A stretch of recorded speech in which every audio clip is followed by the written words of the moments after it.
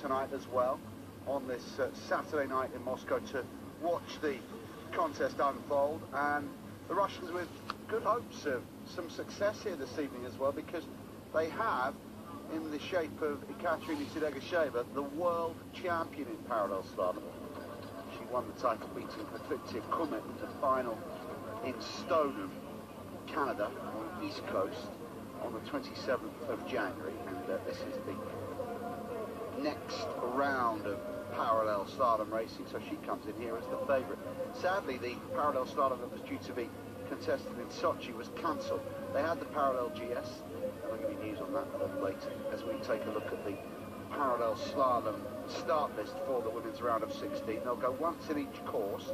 TUDEGESHEVA is up against Leeson in the first run.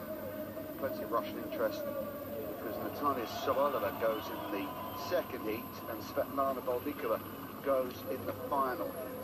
In the men's contest, they've got Stanislas Detkov and Vic Bill, who rides against Alex Bergman of Germany in heat 7. That's a way off. We've got the first round to go for the women first, with TUDEGESHEVA starting in the blue course, Marianne Leeson of Canada in the red. TUDEGESHEVA, the world champion, former World Cup champion as well.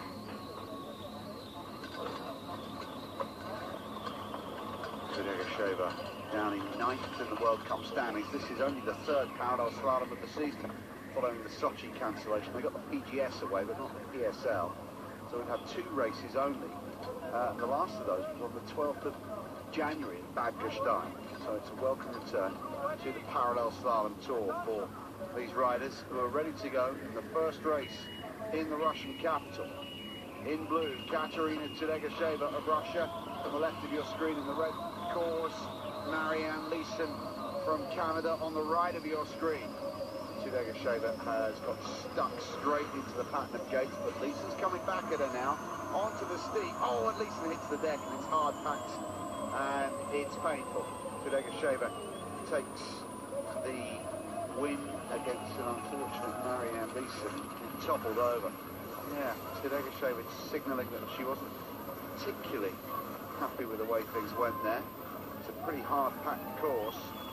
We've shipped in snow and tried to make it as fair as possible for all the riders. That's when Marianne Leeson lost her way.